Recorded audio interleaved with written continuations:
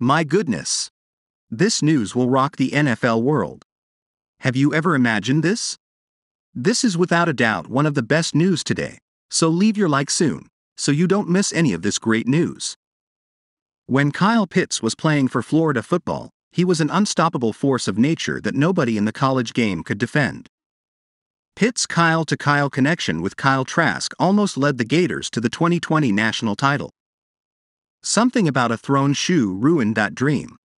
But now that he is in the NFL, his stint with the Atlanta Falcons has been nothing short of a nightmare, and the chorus of people trying to get him out of Atlanta is starting to grow.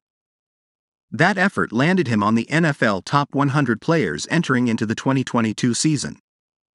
But between injuries and having to play with Marcus Mariota and Desmond Ridder last season, Pitts sank to just 28 catches for 356 yards during the 2022 season.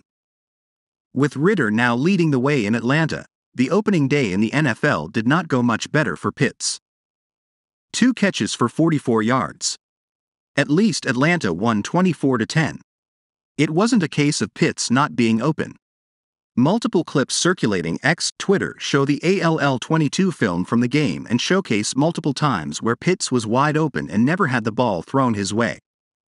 Enter Dez Bryant, of all people, to chime in.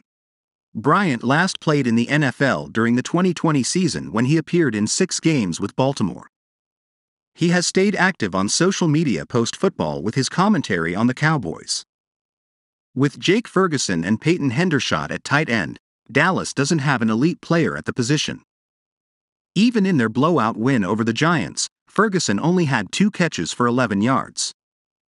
Depending on Atlanta's mindset moving forward, they might be able to get a decent return on Pitts if Jerry Jones feels he is the missing piece.